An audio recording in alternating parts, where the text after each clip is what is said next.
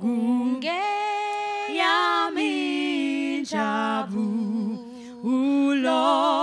ezweni lesono ngothando ngawe njalo ezulwini lakho Jesu msindisi wami ngohlabela ngawe asikho isihlobo esifana nawe. So in the number 144 emhlabeni olidundu. Yeah. 144, true.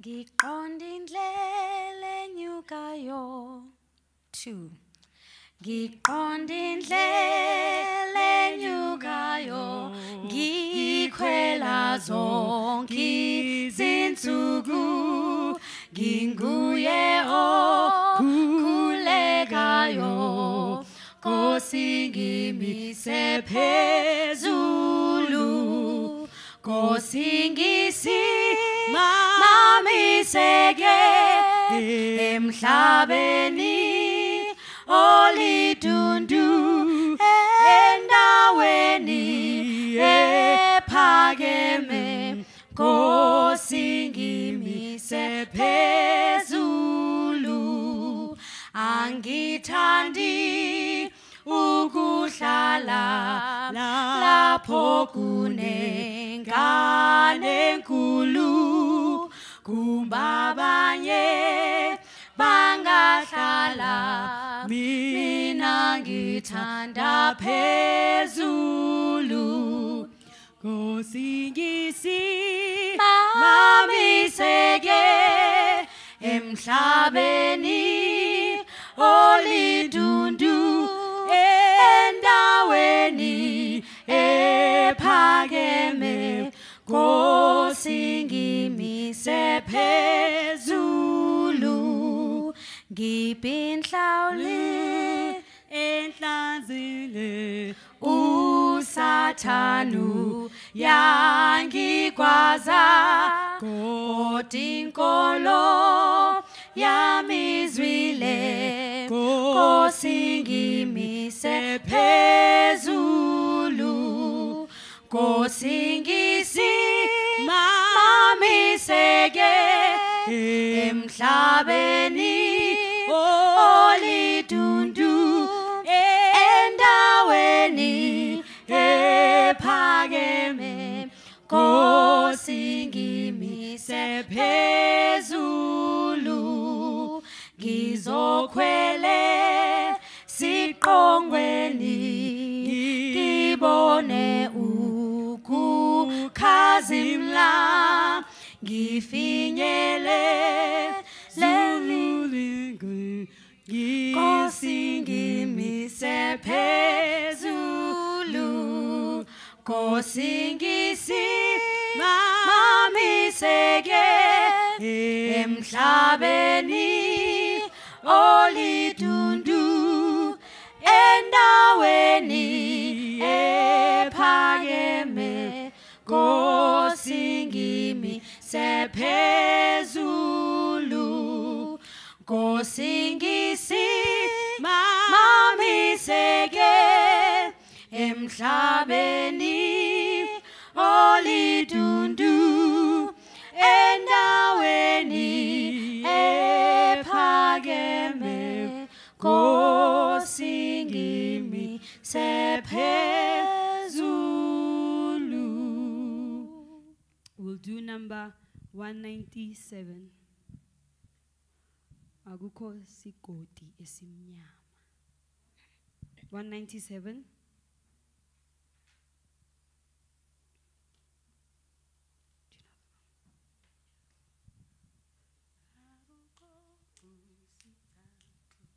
I know the song, but it's very difficult in Zulu. Okay, let's do English. Let's go. Let's go. I'm there. Come on. I got you.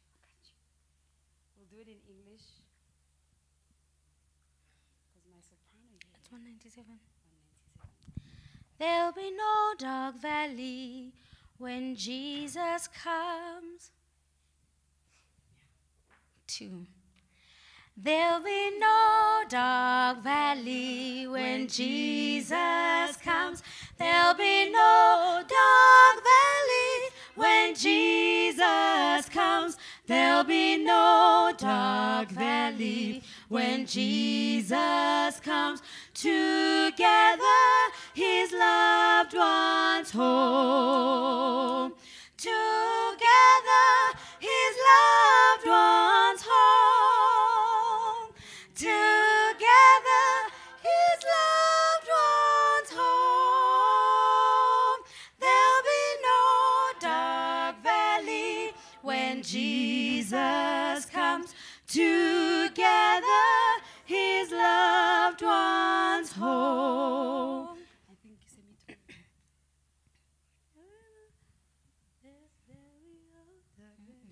It's fine, ladies. Okay, are you fine? I was like, you're looking at me. Okay, next verse. There'll be no more sorrow when Jesus comes. There'll be no more sorrow when Jesus comes. There'll be no more sorrow when Jesus comes. Together his loved ones home.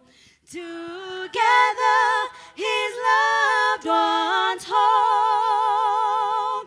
Together his loved ones home.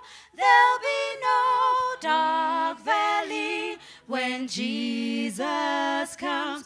Together his loved ones home. There'll be no more weeping when Jesus comes. There'll be no more weeping when Jesus comes. There'll be no more weeping when Jesus comes. Together his loved ones home. Together his loved ones home. Together his loved ones home. There'll be no dark valley when Jesus comes. Together his loved ones home. There'll be songs of greeting when Jesus comes. There'll be songs of greeting when Jesus comes. There'll be songs of greeting when Jesus comes. Together his loved ones home. Together his loved ones home. Together his loved ones home. There'll be no dark valley when Jesus comes. Together his loved ones home. We'll do number 201 in Xhosa. Yeah. 201.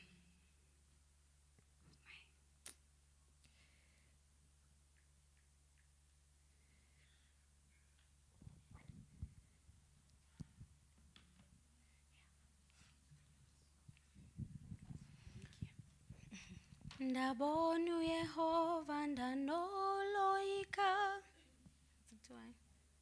Is the soprano fine? Yeah, fine. Eh? It's a cappella today. There's nothing backing us. So the voices must come through.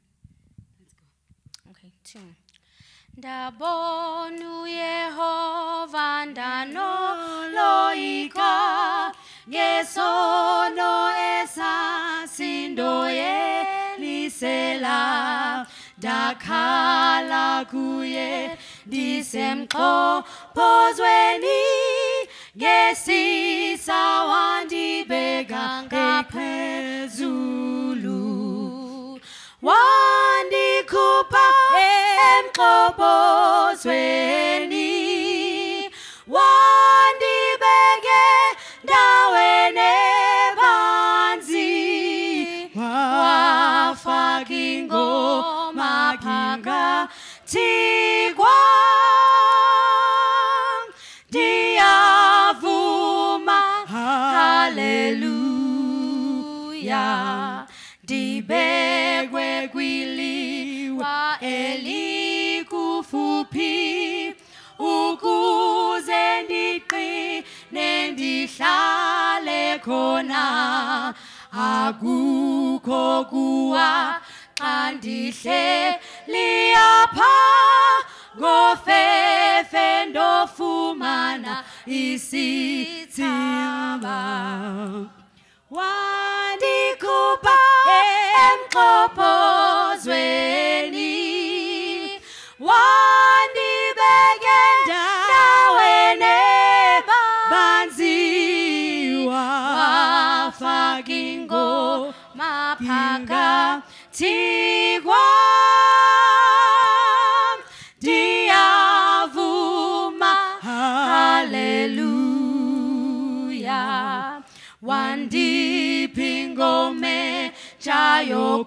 yokudumisa ubusuku nemini ndocholoza inhliziyo iphalala luvuyo ndiyakumdumisa umsindisi wam wandikhupha emxhophozweni wandibeke ndaweni ebanzi wafaka ingoma phakathi kwam ndiyavuma haleluya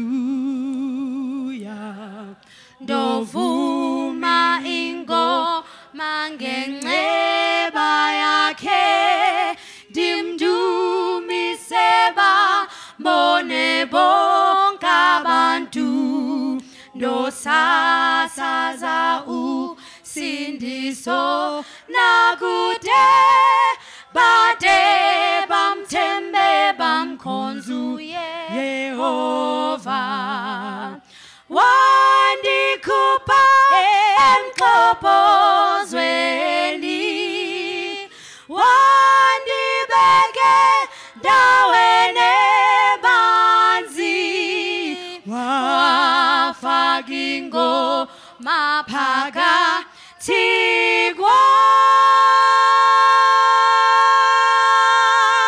kwam ndiyavuma haleluya I can't hear you.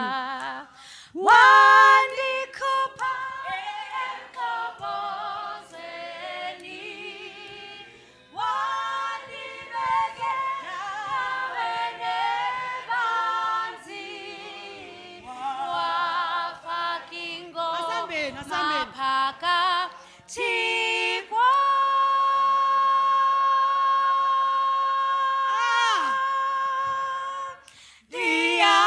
ndiyavuma haleluya senza futhi asambeni wandikhupha emxhophozweni wandibeke ndaweni ebanzi wafaka ingoma phakathi kwam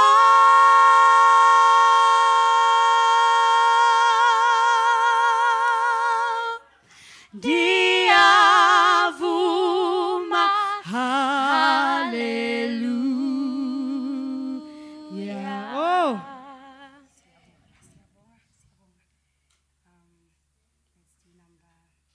115. 115 inyanga enkulu.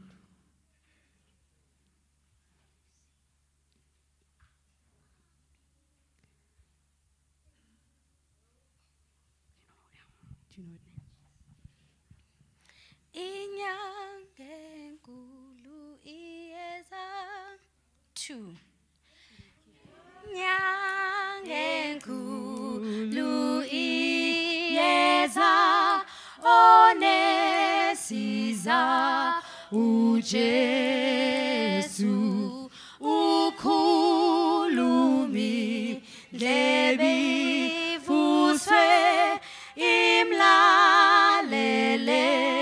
uJesu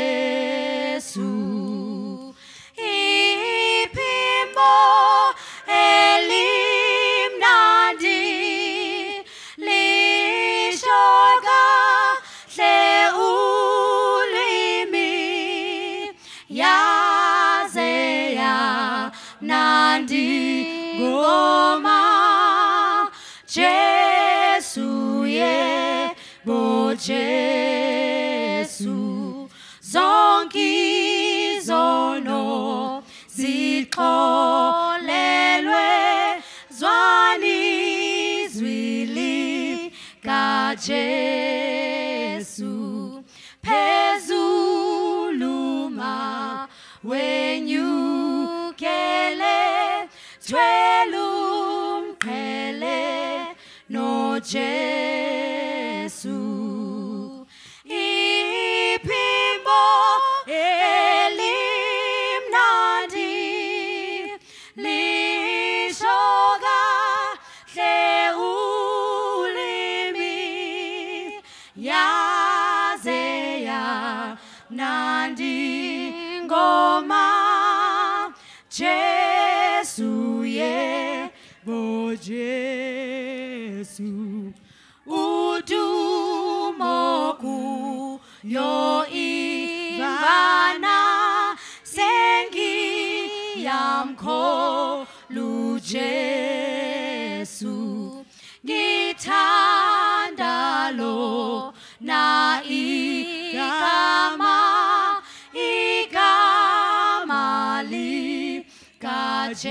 likaJesu iphimbo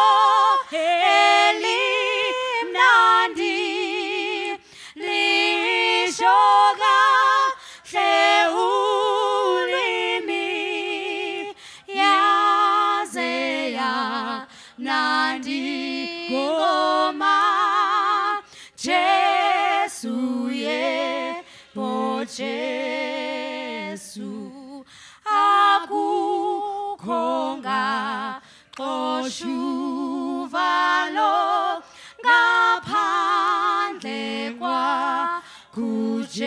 kwakuJesu mayu yade luphefumlo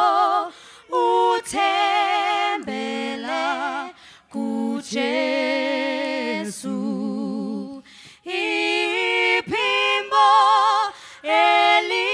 elimnandi lishoka hle ulimi yaze yanandi ngoma Jesu yebo Jesu nxa sefika na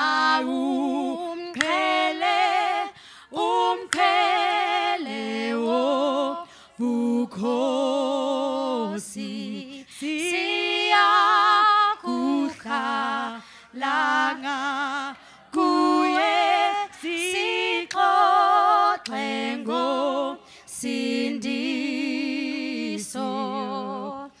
iphimbo elimnandi lishoka hle ulimi yaze yanandi ngoma Jesu yebo Jesu Yesu.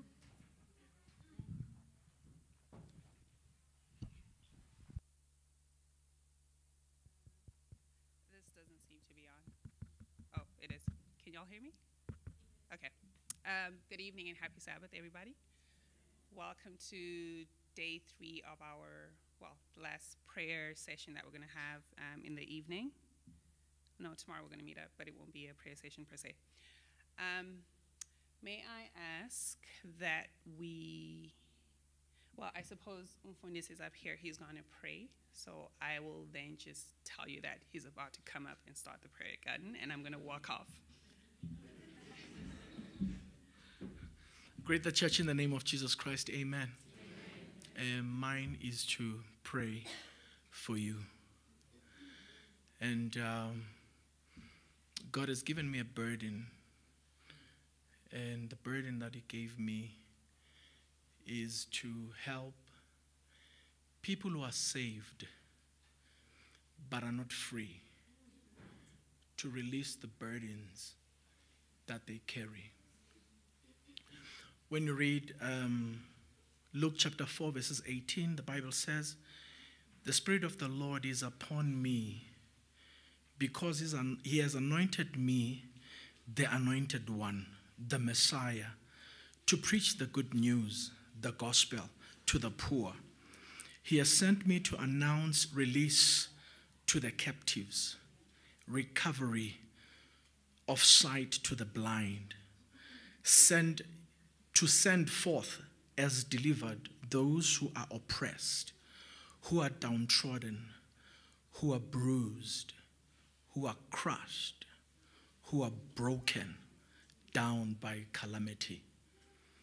The biggest problem we have as Christians, or maybe let me start by saying, I'm doing a course, postgrad, it's Christian counseling.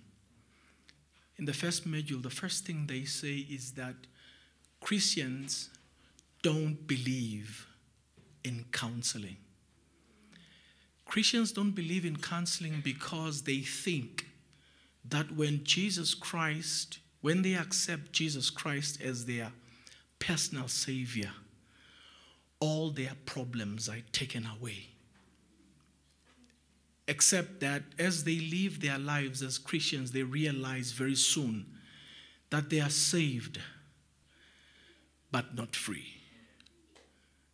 And I'm here as a pastor who spends Monday to Friday here at Calvin, dealing with problems that you have as a church. And as I'm talking here, I'm looking at some people that I've met here at church. I know that you are saved, and there's no problem about your salvation. The problem is that you are saved, but you still carry rejection. You still feel that your mom or your dad rejected you.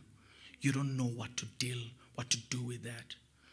You are saved, but you are very bitter. Bitter at your ex-husband, bitter at your ex-wife. You're bitter at your friends. You're bitter at your mother, bitter at your father. You are saved. It doesn't change the fact that you are saved. You still remain saved, but the reality is you still carry a lot of resentment, a lot of unforgiveness. We are saved. That doesn't change.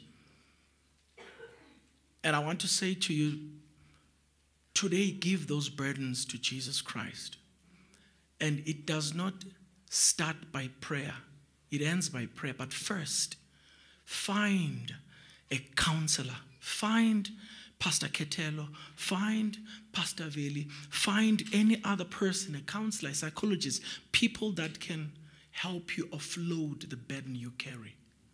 So when you read this passage in Luke chapter 4, verses 18, there are 3 things that are very key there. 1, Jesus Christ came to preach the good news, but that's not the only thing He came to do. The second thing He came to do is to bring recovery to the sight, to recovery of sight to those. In other words, He came to meet the spiritual thinking needs and the physical and the emotional. And I'm here to ask you, How long will you carry whatever it is that you carry with you today? So if you are here today and you carry some of the things that I mentioned, some of them are so deep that they go back to your father, your mother. Maybe let me say this. A lot of us here today, we're struggling in our marriages. We think that the problem is the husband and the wife, when in actual fact, the problem is just simply that you've not dealt with the trauma, the childhood trauma that you carry. And I'm here to make a challenge to each and every one of us that are here.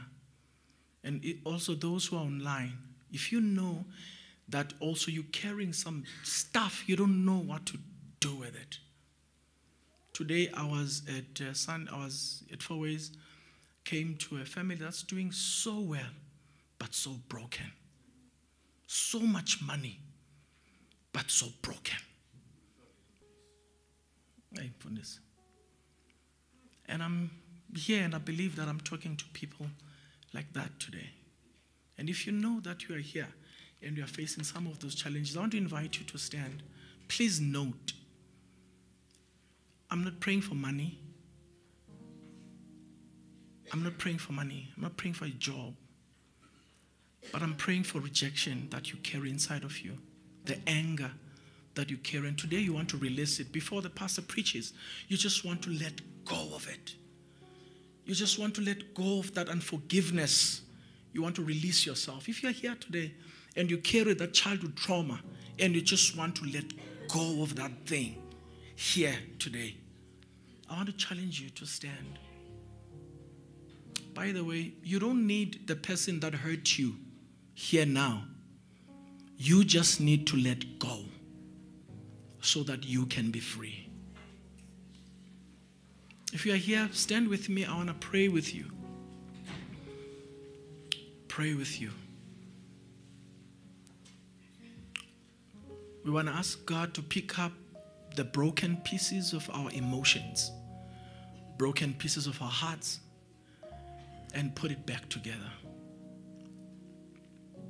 Let's bow our heads for prayer. Thank you. Thank you, Jesus Christ. We don't know what we would do without you. Lord Jesus Christ, I now want to go back to the womb. Because some of us, our brokenness did not begin when we were 5. Some of our brokenness began when we were conceived in a family that was broken. Some of us, Lord Jesus Christ, the brokenness is right there in the womb. When my mom carried me and she was full of anxiety because this man was about to leave her, full of anxiety. And I'm living today, I carry anxiety and I don't even know why and where I got anxiety, but I inherited anxiety from my mother.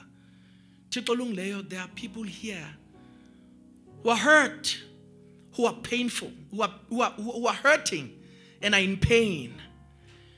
Some of us are carrying the pain from childhood. We have reactions we don't know what to do with. We can't keep relationships. They get broken and we keep on blaming other people when we know deep down we have issues and we don't know what to do with them. We've gone for counseling to psychologists. They've made sense.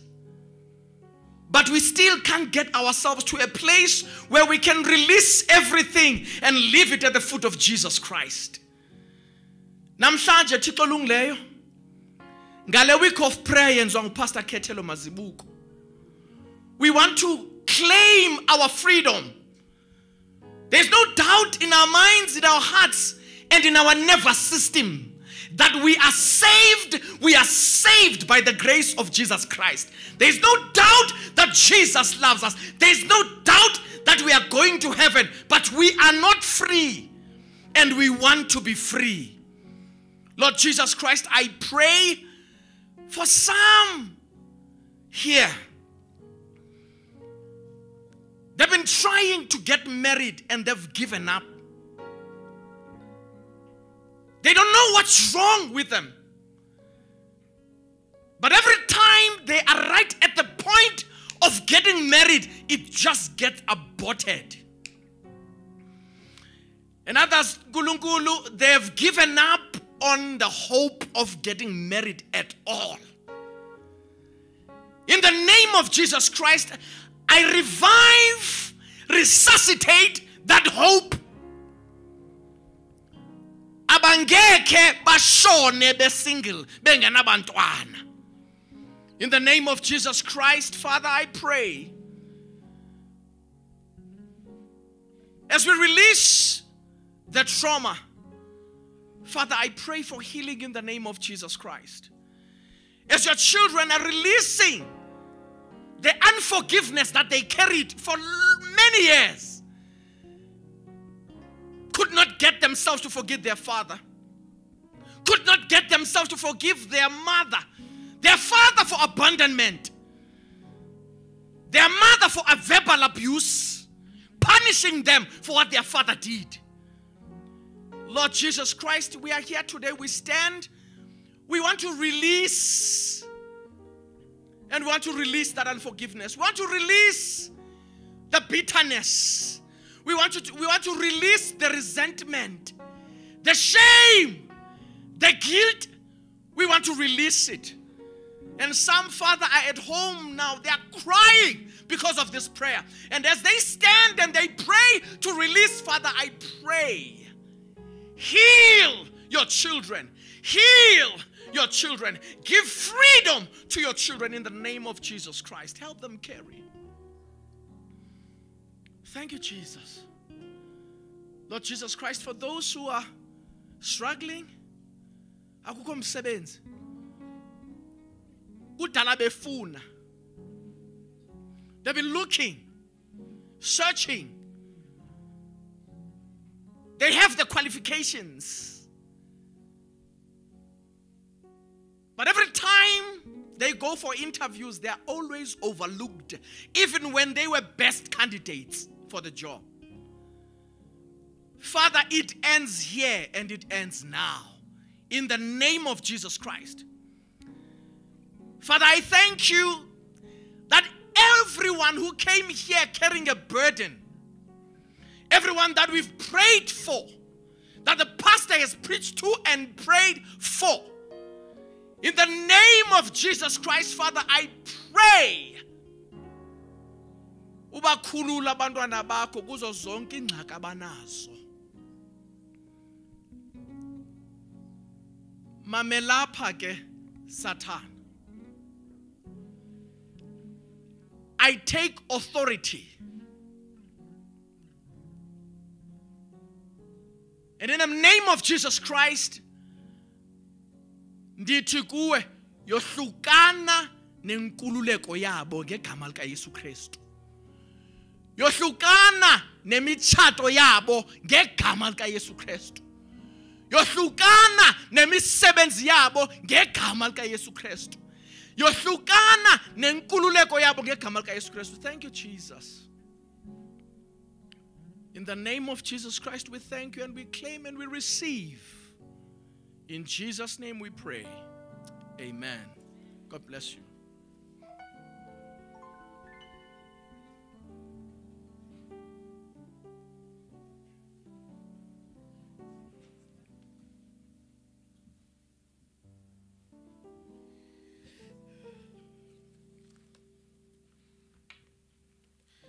I greet the church in the wonderful name of our Lord and Savior Jesus Christ. Amen. We want to thank God once again for the gift of life and the opportunity for us to be together this evening. Happy Sabbath, everyone.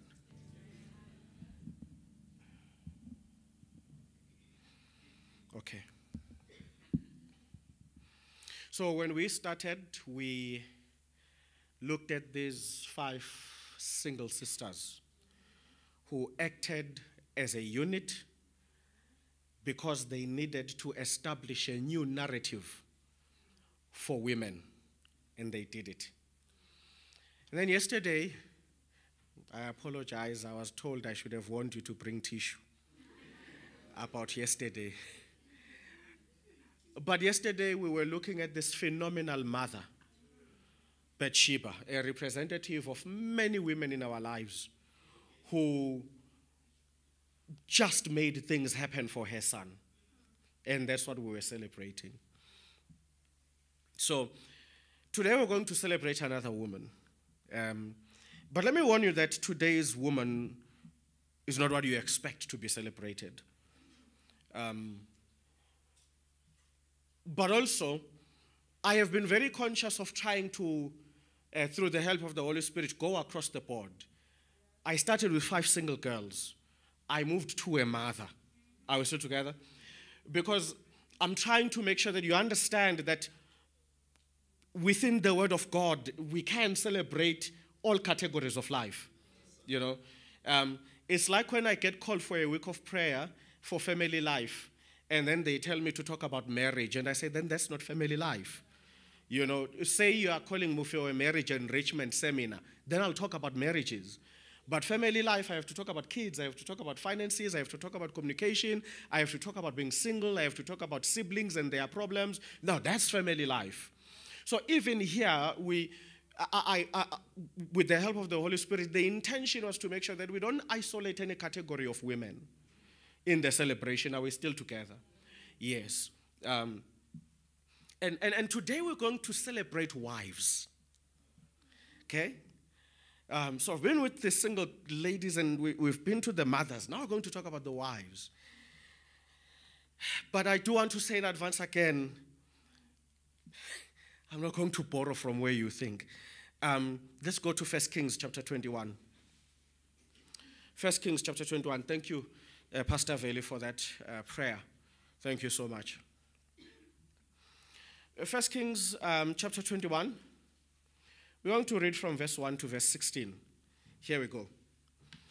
And it came to pass after these things that Naboth the Jezreelite had a vineyard which was in Jezreel, next to the palace of Ahab, king of Samaria. So Ahab spoke to Naboth, saying, give me your vineyard that I may give it, that I may have it for a garden of vegetables, because it is near next to my palace. And I will give you a vineyard which is better than it, or if you should so choose, I will pay you its money's worth. But Naboth said to Ahab, may the Lord forbid that I would give the inheritance of my forefathers to you. So Ahab went into his house sullen and displeased because of the word which Naboth the Jezreelite had spoken to him when he had said to him, I will not give you the inheritance of my fathers. And so the king Ahab laid in his bed, turning away, refusing to entertain anyone, neither to eat. But Jezebel his wife came to him and said to him, why are you so suddenly down? Why is your spirit not good? You have neither eaten nor entertained anyone. He then replied to her, saying, it is because I spoke to Naboth the Jezreelite, and I asked him to give me his vineyard for the money that it is worth, or perhaps if it may please him, I would give him another vineyard which will also be pleasing to him. And he has said to me, I will not give you my vineyard. Then Jezebel his wife said to him, now you exercise authority over all Israel. Get up, eat your food, and let your heart be full of joy. I, on the other hand, will give you the vineyard of Naboth the Jezreelite. And she wrote some letters to the leaders and to the honorables and the elders and nobles of Israel dwelling in the city, together with Naboth. And this was the letter she wrote.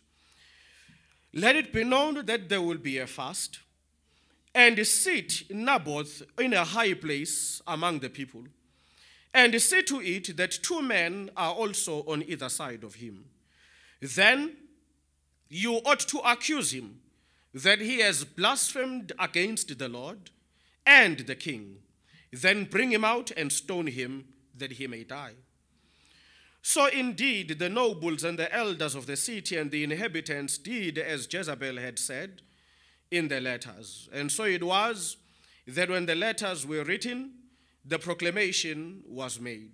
A fast came, and Naboth was seated as a guest of honor among the people. And then two of the men, very untrustworthy fellows, came in and sat before him. And they indeed testified and witnessed against him, saying, Naboth has blasphemed the name of the Lord and the king, and they have witnessed it. And so Naboth was led out of the city, where he was stoned to death. Then the message was sent to the queen Jezebel that Naboth had been stoned. And so it came to be that when Jezebel heard the news that Naboth had been stoned and was dead, that Jezebel came to King Ahab and said, Get up, now take possession of the vineyard of Naboth the Jezreelite, because he refused to give it to you for money or for another. But now Naboth is dead. He is no longer alive. So it was when Ahab heard that Naboth is dead, that he got up and went down to take possession of the vineyard of Naboth the Jezreelite. The Lord bless the reading of his word. Amen. I'm told we have load shedding at 8, so I need to rush very quickly. By far, my most favorite female in the Bible is Jezebel. I love her. She is somebody that I have spent quite a lot of time looking into and reading articles that have been written about her. And perhaps the first thing I'd want to challenge us to understand when reading the Bible is always to remember that the people we are reading about are no different to us. It is very easy to want to make conclusions about Jezebel as if one is not a Jezebel themselves in their own lives in different categories. So when we read the stories in the Bible, we have not been authorized to read with a superiority mentality. We are simply reading to grow. We are not reading to establish how better we are than them. So we don't read to validate ourselves. We read to find the grace of God among people who are sinners like us. Okay? Now, Jezebel came to Israel to marry King Ahab. She was a princess at home. Her father was the king of Sidon. But you see, the relationship between the Israelites and the Sidonians was complicated in that sense. A few hundred years before Ahab, the first Israelite king to marry a Sidonian was King Solomon. And the princess he married led him to idolatry.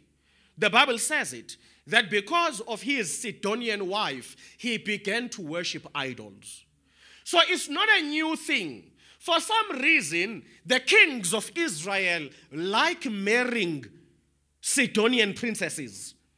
And as soon as these princesses arrive, they introduce them to idolatry.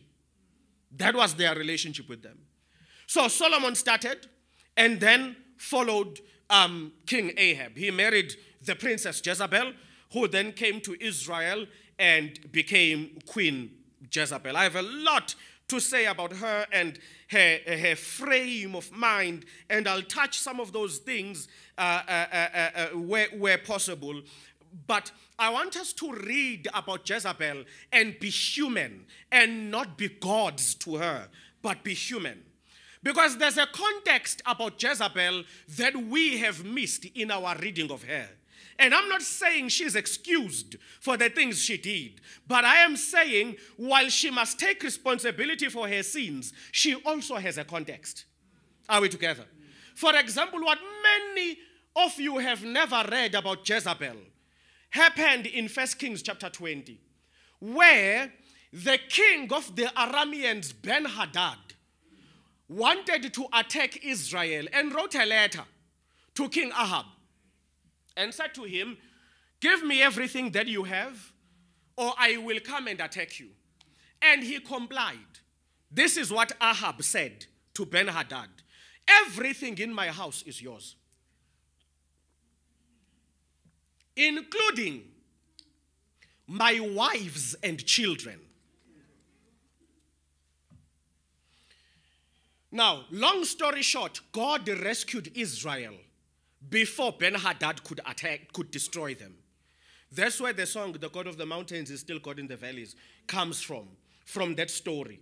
Because they fought the Arameans twice. First, they fought them at the mountaintops because Israel is full of mountains. They won. Then the Arameans said, "Look, our gods are the gods of the valleys, which is why we have chariots. If this battle was fought on the valley, our gods would have an advantage."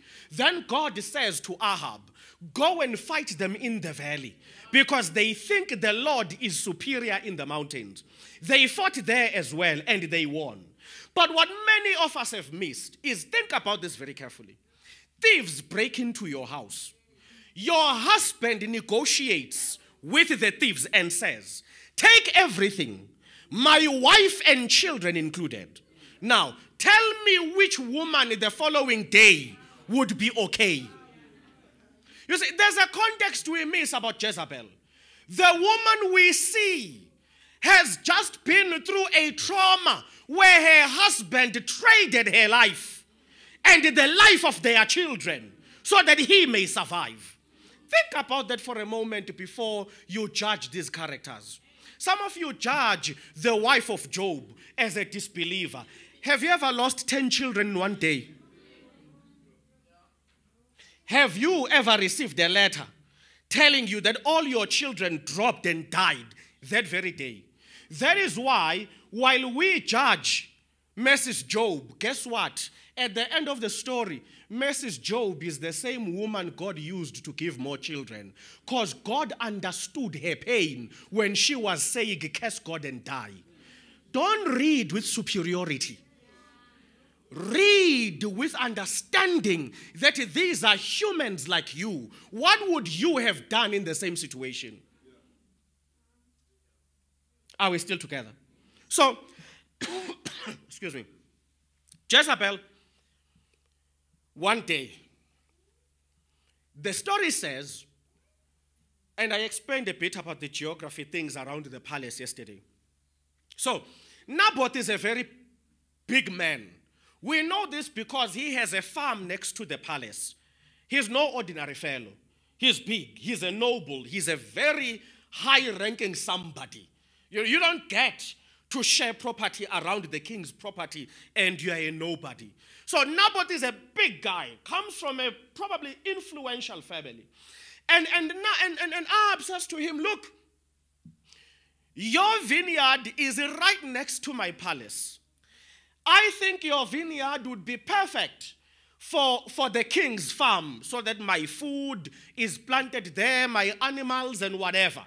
Give it to me. I'll give you something better."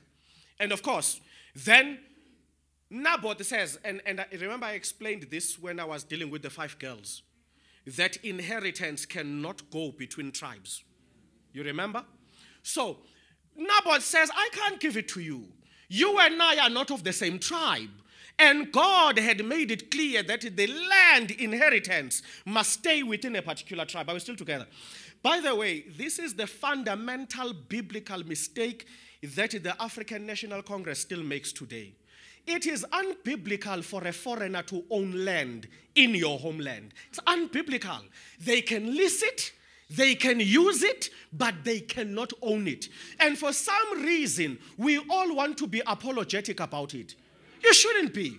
It's our land. We are not saying whites and others cannot come and do business or lease it, but ownership biblically can never be transferred for land.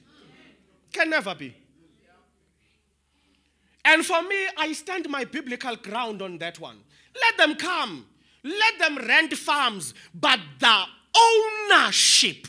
God says, even go read Leviticus. God says we are free to lease land to anyone, local or foreigner, but you shall never give them a title deed. It is not. It is my gift to your forefathers. He gave them Europe. He gave others Asia. He gave us Africa. It's our inheritance. They want to own land, Europe. You want to use land in Africa, you get a lease, but you don't own it. I want to use land in Europe, I get a lease. I want to own land. Africa. You can go cry about it afterwards. But, so Naboth is clear, I can't give you the land. There are rules, biblical rules about what we must do. Ahab goes home. He is stressed. He doesn't eat. He doesn't see anyone. Now, fairly, these are polygamous kings.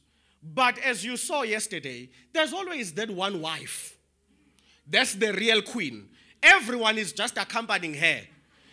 But really, you know, there's no such a thing in polygamy like he loves all of us equally. You're lying.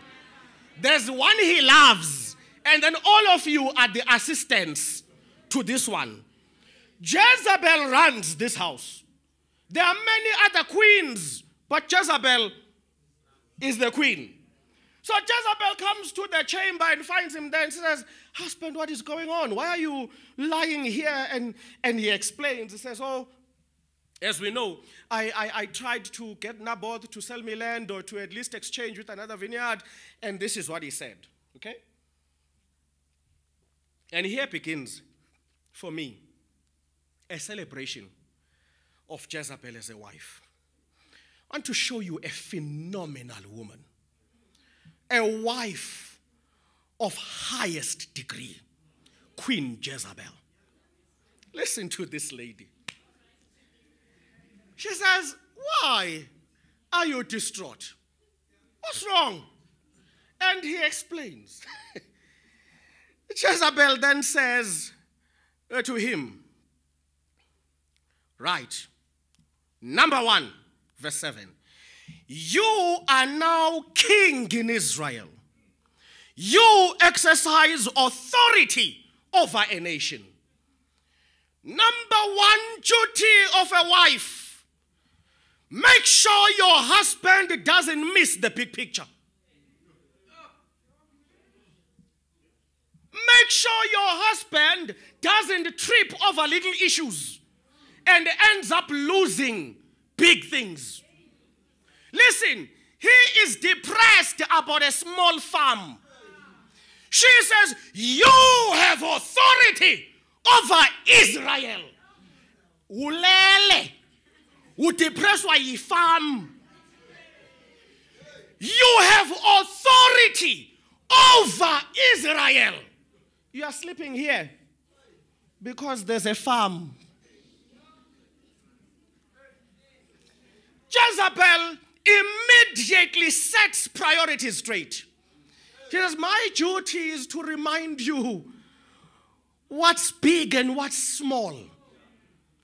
My duty is to make sure you don't lose sight of the vision. She says, you have authority over Israel. Jezebel was born pagan. I use that in inverted commas. But she seems to understand Genesis better when the Lord says, I shall create a helper for him. She rises to the occasion. She says, hey, babes, look at me. Look at me. We are running a kingdom. Say it after me. Ahab is king. Ahab is king. Say it. Believe it. Ahab is king. Look at me. Ahab is king. What does Ahab do? He rules Israel. Man, I can picture this woman holding his cheeks saying, focus, focus. Ahab rules Israel. Say it. And I can picture this man saying, Ahab rules. No. Believe it. Own it. Command it. Project it. Ahab rules Israel. Let me tell you. Queen Jezebel says, lesson number 1. If your husband is fumbling, set him straight. Get your husband to focus on what needs to be focused on. Ibambe ngentshebe into yakho. You see, the problem is some of you don't even know what to do. Oh, Jezebel says, know what to scratch, know what to touch, and command attention and say, look at me. Look at me. We run Israel. What do? We run Israel. In other words, don't lose focus. Be very clear on what we do in this house. In the house of Ahab, we are ruling a country. Are you with me? Now, second thing, let's go with Jezebel here. And she says to him, so arise, eat your food, and let your heart be cheerful. In other words, stop allowing your emotions to be commanded by a pond when you own an ocean. You are clearly drawing your emotional reactions from the wrong source, Ahab. You can't be running Israel, but your moods are dictated to by a small farm. She said, my husband, clearly your emotions is like a tree. She is saying, your roots are drinking from a pond when there's a lake next to you. Connect your roots to the right source of vision. You, my husband, your emotions are moved by a farm you can't control, yet you have authority to control a country. Because you know what Jezebel is saying? Jezebel is saying, and then in the process, what has happened? You are now sleeping in the bedroom over a farm. But guess what? You are now not only upset about a farm, but you are also now upset in the throne that runs Israel. So because of a farm, you are also losing the nation. Because while you are sleeping here, the throne has no one seated on it. So tonight, we are losing a kingdom and a farm. So decide, my husband, are we running a country or are we losing it over a farm? Love this lady. She says, let's be clear on what we have.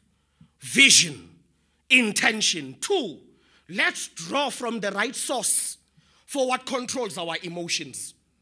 Okay? Let's try and draw from the right source. Unfortunately, Jezebel is necessary because us men, we are foolish like that. Okay? We're foolish like that. We will get married at a time when we have nothing. Nothing. And there is this girl who will trust all our fairy tales.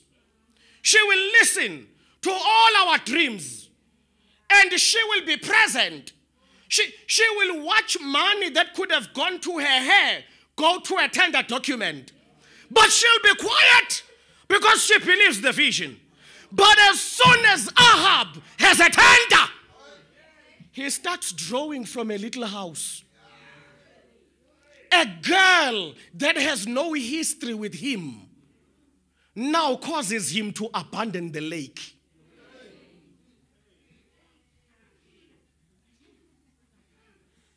We have men who are now telling the ocean that sustained them while they were dreaming that the lake is now, the ocean is boring. They have found a pond that is sexy. So you will leave an ocean for a sexy pond. Stupidity of the highest order. So Jezebel says, where do you draw the things that command your emotion? From the farms you don't have or from the kingdom you run? Because we are about to lose all of it, my husband. While you are here crying, you think, listen, every throne always has someone who thinks they can rule better. So with every hour you are sleeping here crying, there are people who are measuring the throne and measuring their butts to see whether when they sit, they fit.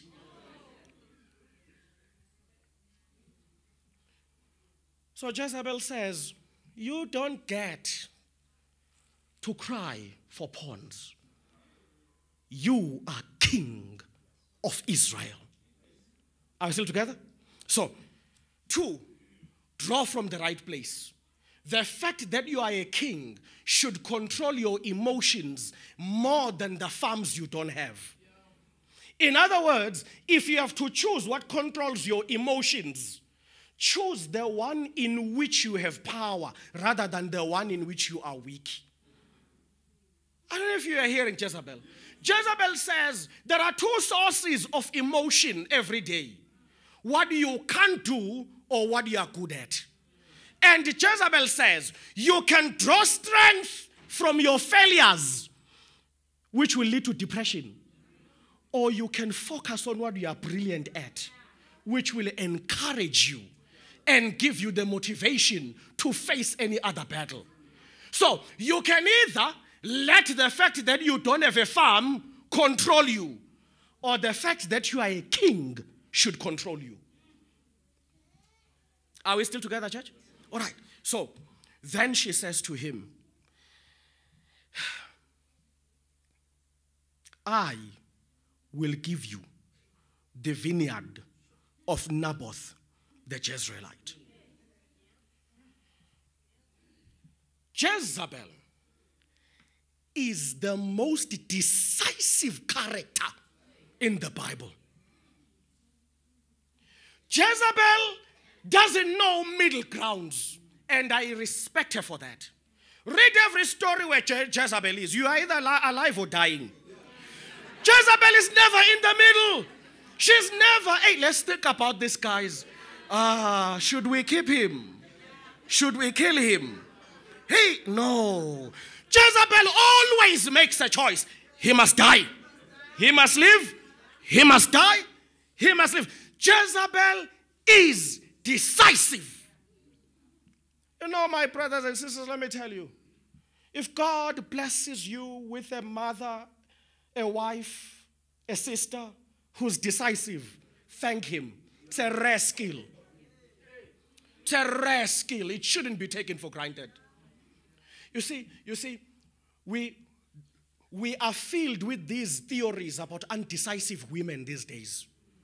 Even when you go to a restaurant, she doesn't know what to eat. You have to pick for her to make you feel like a powerful man and a gentleman. You know, I don't know what to choose. Choose for me. Not Jezebel. Oh, not Jezebel. Jezebel is never unsure. This girl always was very clear. And when you left her presence, you could cope her. Because she never mixed the words. Jezebel wasn't a politician. Jezebel was a leader. She makes decisions. Now, this is why I respect Jezebel. Although some of her decisions were bad and she suffered for them, nevertheless, when moments came for decisions to be made, she didn't shy away. Let me be very clear. Jezebel died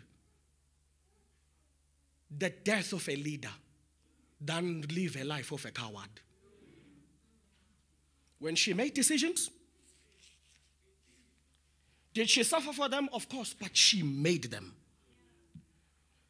Nothing is as difficult as trying to listen to a State of the Nation address. And you think to yourself, where is Jezebel when you need decisive leaders? 2 hours, you are being told about social cohesion, inclusive growth. Hey, make decisions. Better we remove you for it than for us to not be clear. A country happy. Yini social cohesion yona kahle kahle yini leyo? Go look at twice. We are building a social compact. You think, my goodness, yini social compact. It's an ambiguous term. It sounds ideologically nice, but it is operationally empty. Jezebel says, a woman is decisive. So, she says, I will get you the vineyard. So here comes the next lesson about Jezebel. When Jezebel found Ahab in his moment of weakness, she never attempted to replace him. She compensated for his weaknesses.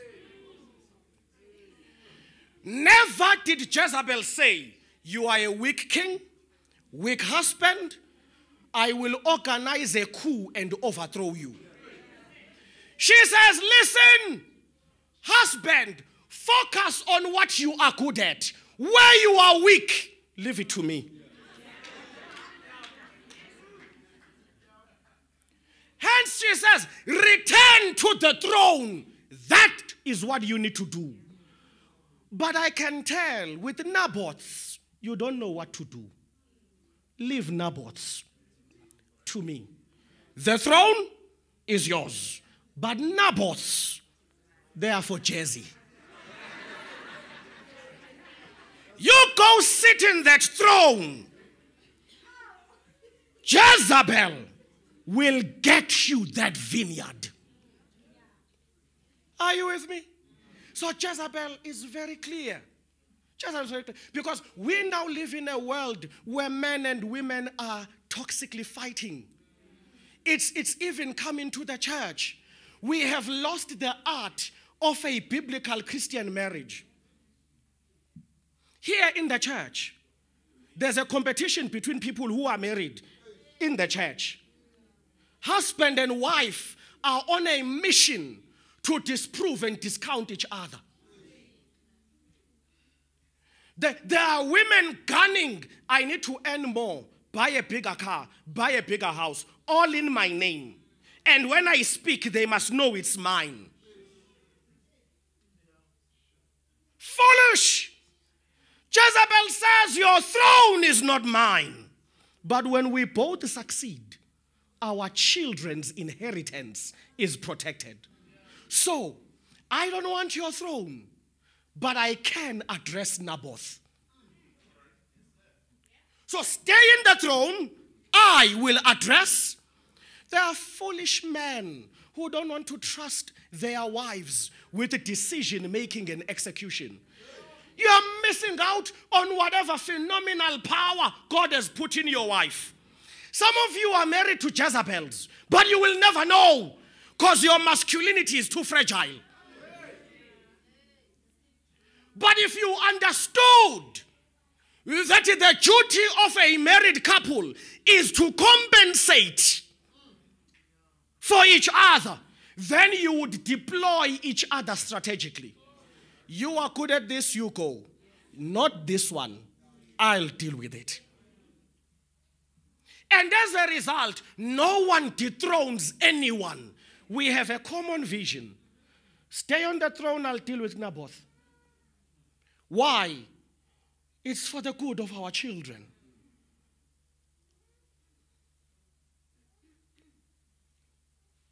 So we've got two groups now, divided into four.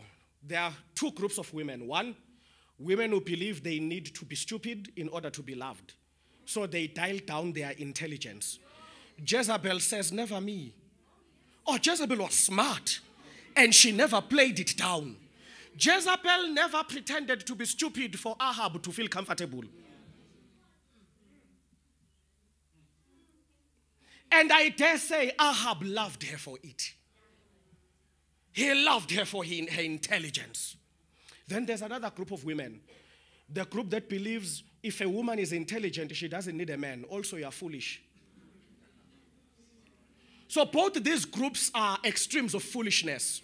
Those who think the richer a woman gets, you don't need a man. Or those who think to get a man, you need to be more stupid. They are both foolish. They are both foolish. There's no way you will go in this life and you won't need a man. Stop that nonsense. It's foolishness. It's not practical. You will give birth to sons. What will you teach them after despising their fathers? What masculinity should they inherit from the tongue of a woman who thought men are trash? Can't be double standard. If the father is trash, so is the son. You can't make your son a prince, but your husband trash. Make a choice about what do you think men are, because you need to pass it to your son. Can't raise a boy, call him a prince, but his father is a dog. From your tongue, he must inherit masculinity. That will make him a better citizen. Make a choice. Then there are two groups of men, also foolish. The other extreme believes never let a woman go to school, never let a woman study. She is going to betray you. Nonsense. Because then life beats you. You get retrenched. You don't get re-employed. Now the family is starving because your beliefs are that women shouldn't work. Lose that foolishness. You can't carry life on your own. You need your wife to be intelligent and present so that life can be smooth. Are you with me? Then there's the extreme other, foolish men. Okay? The extreme other foolish men are the men who believe that the duty of a woman is to just be beautiful. Hey, listen. Children will be born. Then there will be maths homework. Then you will know how far beauty can go. Say mile igraph ye hyperbolas kwe maths.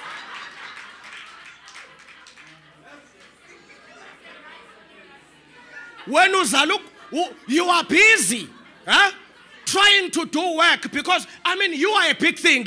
You are an advocate, you are a doctor, you are an actuary, you are sitting there doing big work, so you can't help the children with homework.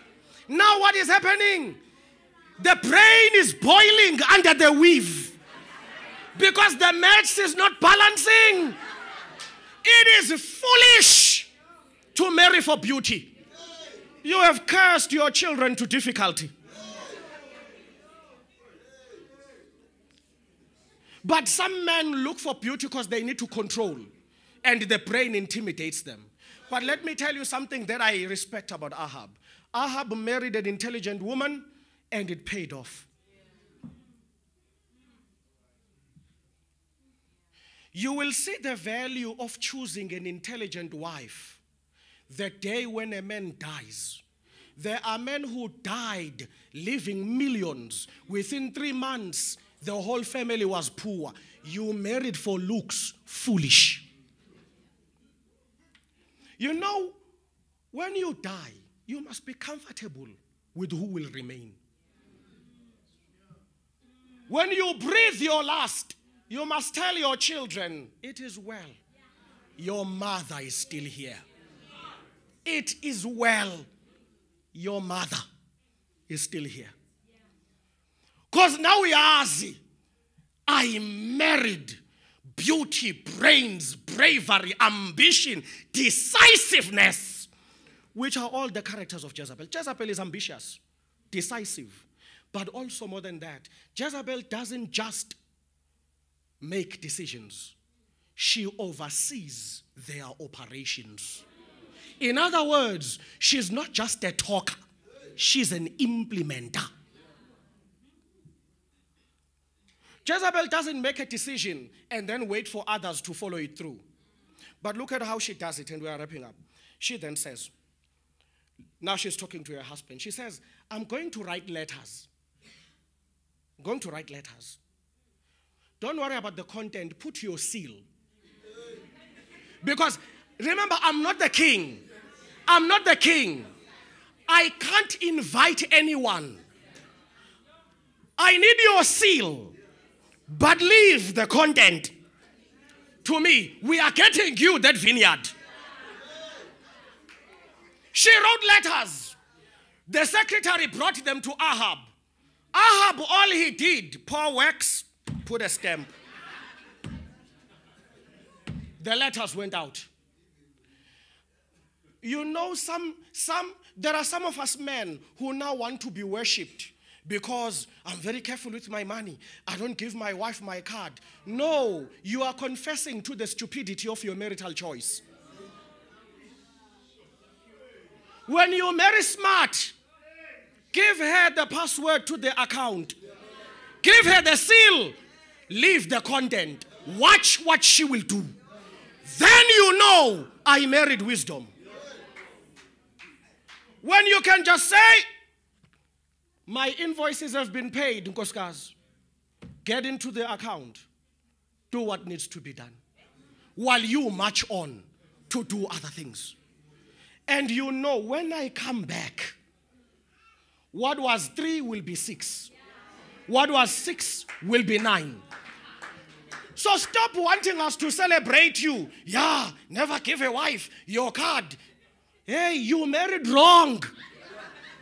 That's the problem. You are struggling with confessing of the bad choice you made. Because some of us didn't make those bad choices.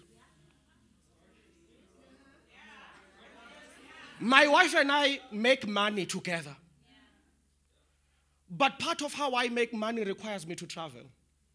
I only send her a WhatsApp. Money is in. I've never, 12 years married, never returned to regret.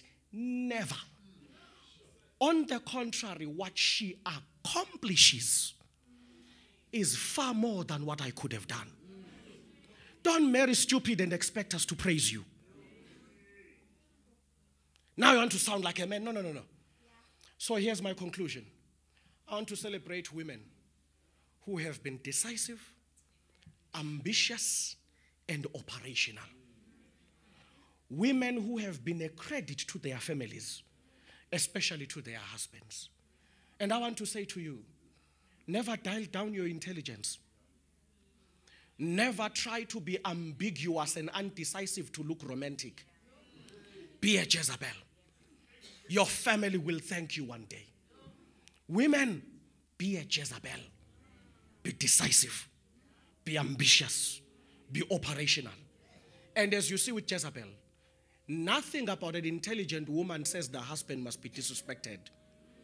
She was smart, but boy, did her husband receive honor from her. It's time we throw down this idea that women who amount to nothing are virtuous.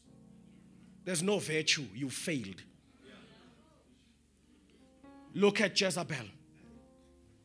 There you will see that a woman can be powerful and happily married. She can be executive and still a joy to her husband and a credit to her family.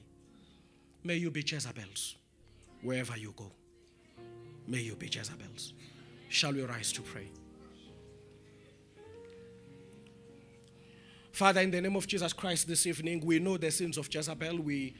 No one here is immature enough to think we are saying we should do those things.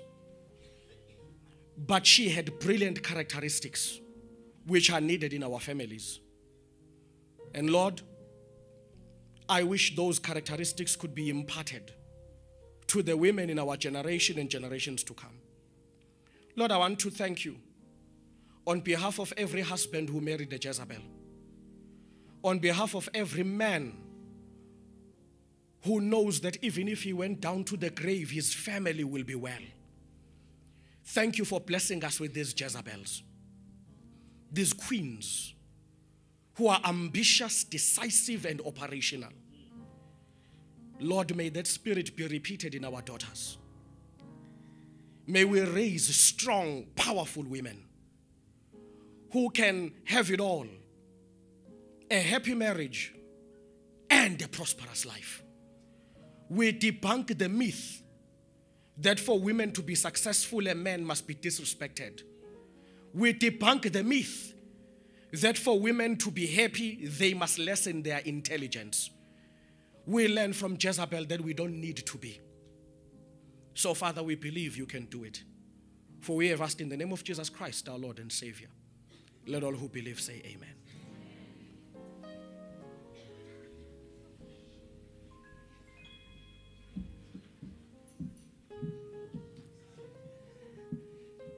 Thank you, Fundisi, as always. We are richly blessed by your word. It's about 4 minutes to, and I'm suspecting that we don't have time to sing a song, considering that we're going to get load shedding. So I'm going to wish you all a good night and see you bright and early tomorrow morning. May the Lord please take you home safely and have a good night. Before you go, tomorrow we start at 9:30. Song service starts at 9:30, so be here earlier at 9.